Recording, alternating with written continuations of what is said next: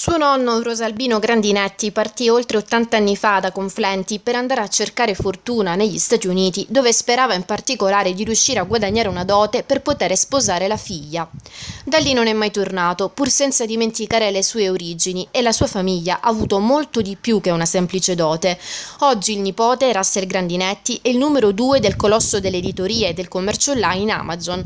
Russell, vicepresidente dell'area Kindle, oggi è tornato alla Lamezia Terme, dove è stato accolto da Francesco Grandinetti, ideatore dell'iniziativa, Giovanni Paola, sindaco di Conflenti, in cui si recherà nel pomeriggio per ricevere la cittadinanza onoraria, e il presidente del Consiglio regionale Scalzo.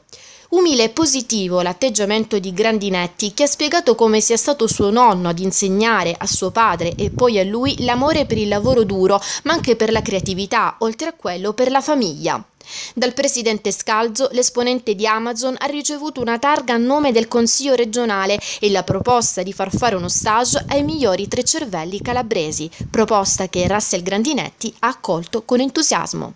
Ho imparato dal mio nonno lavoro duro, è un valore calabrese, ha imparato qua e così lo so è possibile per gli altri.